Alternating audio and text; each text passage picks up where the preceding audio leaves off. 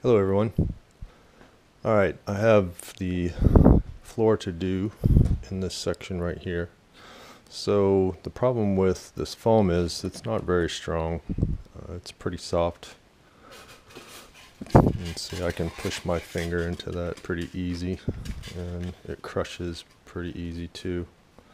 So since I'm going to be using it as a floor, what I do is I drilled out a bunch of holes like this in my floor sheet, and then what I do is I mix up some foam, so they're like little pillars of the 10-pound foam, and what that will do is it will take the load from the constant stepping on the floor so that this foam doesn't squish over time. So what I do is the foam's rather expensive, so you want to make sure you don't waste very much. Unfortunately, I have to cut this off the top of it, so I waste about that much, and this is about half an ounce of foam to pour this. So what I do is, here's my foam, and if you want to do this, because this foam reacts with moisture, you want to keep it sealed up.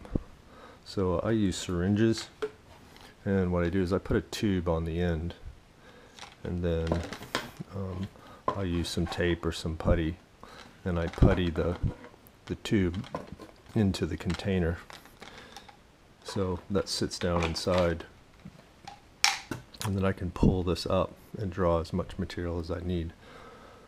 So I'm going to just demo what I do, how I do it. It's my cup.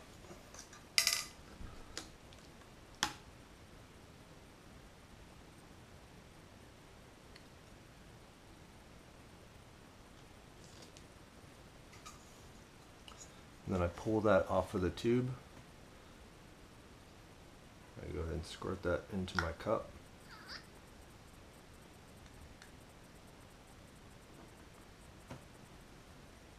Go ahead and get the other part. And one part is thicker, so it's a little bit harder to draw out.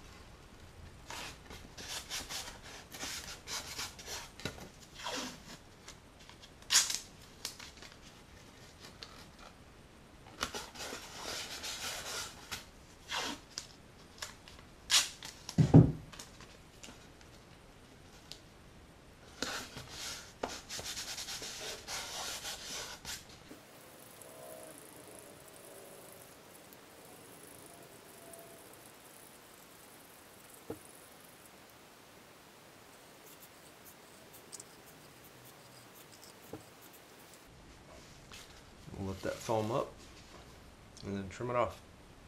Alright guys, have a good one. Hope somebody can use this.